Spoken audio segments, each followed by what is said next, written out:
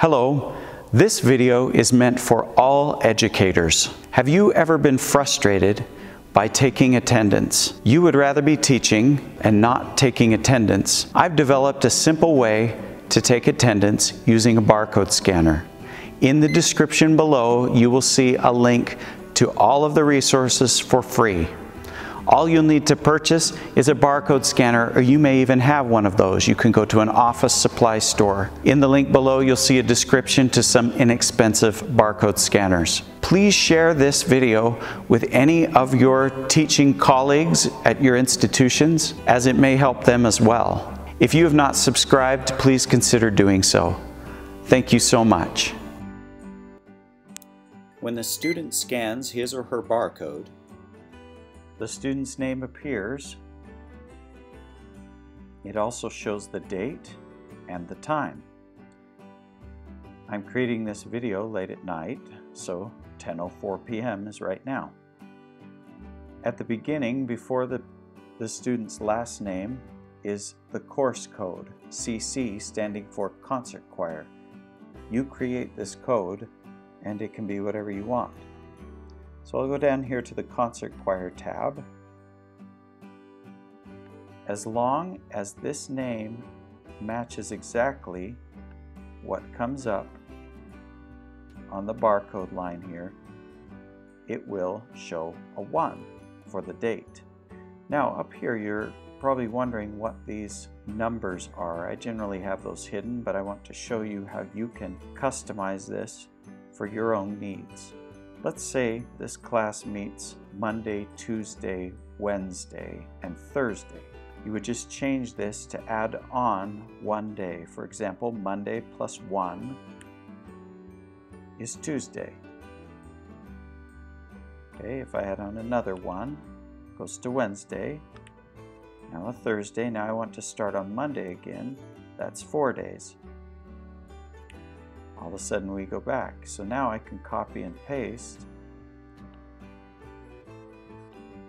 this pattern, and it automatically will give me a Monday through Thursday schedule for the rest of the year, as long as you like. Here at the end we've got a subtotal of the days present. If you need to excuse a student, let's say on the April 4th, a student has something that will prevent them from coming to rehearsal, it will show up here. And I usually only do that if they've done a makeup assignment, and so it shows up here as a 2. Once again, CC. Now, let's say in women's chorus, Clara Schumann, one of the students, as soon as her barcode is selected, a new date and time will show up, 10:07 on March 25th, and there she is. She's present.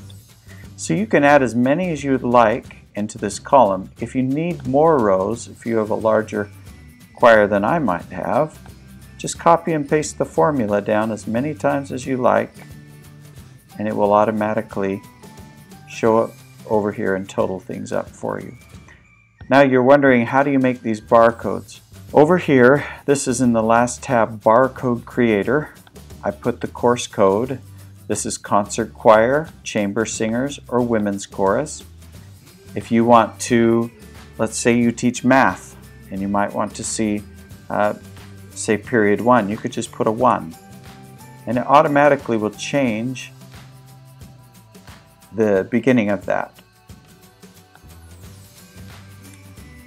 Let's say I'll add in another chamber singer student, Smith John.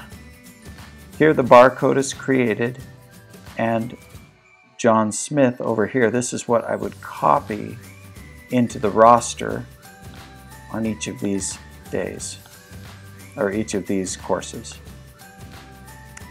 The barcode is actually a font, and the font is called, if you look here, it's Libra Barcode 39 Text. If you don't have that font, you go to More Fonts, and all you have to do is search Libra barcode. And I've already got it, so it's showing up selected. But if you don't, just go ahead and check that one. I don't need these anymore. But I check this because I like the text to show up underneath the barcode. If you don't want the text to show up under your barcode, you would do this Libra barcode 39. Okay? Now, if let's say you want to hand a sheet to your student with this barcode on it. Okay? In the shared folder, you will find something called a student barcode and information sheet or info sheet merge. Okay, I've created this as a template, okay, that I hand out to my students, and it will show the barcode once their name appears here, very large, so it's easy for them to scan. The way that you merge to this document is using an add-on, a Google Sheet add-on called AutoCrat. If you don't have AutoCrat, you go to Get Add-ons and just search AutoCrat. And there it is. Now mine says Manage. That's how you can remove it, by the way. But if you want it, you would just click the button that says Free. This would show free. Okay. Once you have AutoCrat loaded, you want to hit Launch. We're going to go ahead and create a new job so that you can see how to do this step by step. We'll call this Student Barcode Sheet.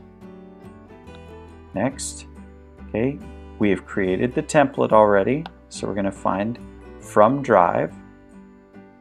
Okay, it's right here. It should show up at the top because you're pulling from the same folder to create this. So select.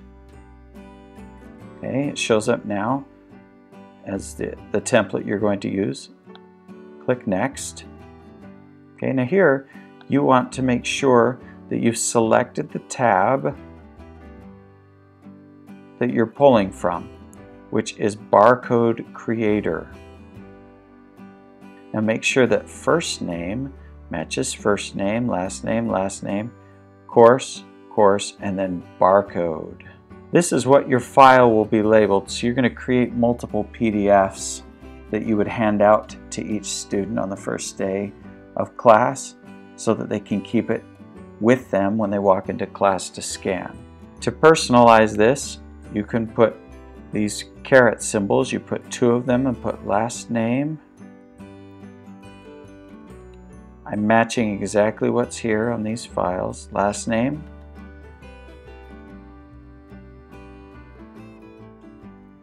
first name,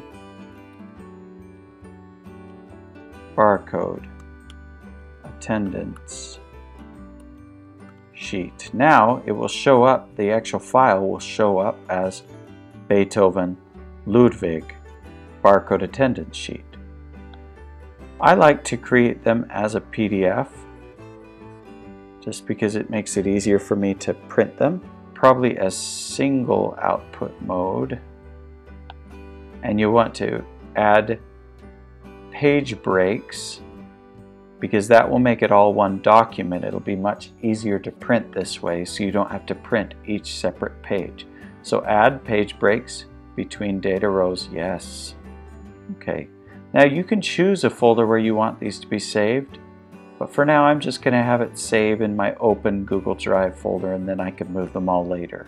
Okay, we don't need to worry about that. You don't need to do that either. That's if you were to, you can use this for Google Forms. If it populates, you can create merge. But we're just going to move forward. Go ahead and click No. We're not going to share this. We're not going to run from a trigger. You're going to choose yourself, so when to run it. So we're going to go ahead and click Save.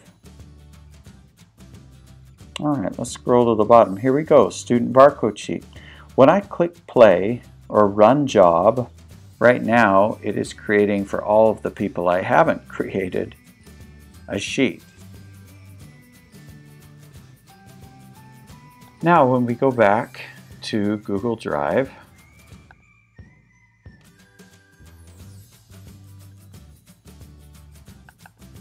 It will show up as a recent folder. And here we go. Code, Beethoven is in concert choir. Here is his barcode. These are important things about the semester. You can do anything you want for your course. These are the concert dates. And there's Mozart's. There's Schumann's. And John Smith. And then these are all blank because I just had blank lines there. You can delete those lines, by the way, so that it only prints what you want. I hope this is helpful. Please see the description below where I will have some helpful tips or a way to contact me if you need assistance. Thank you. Enjoy.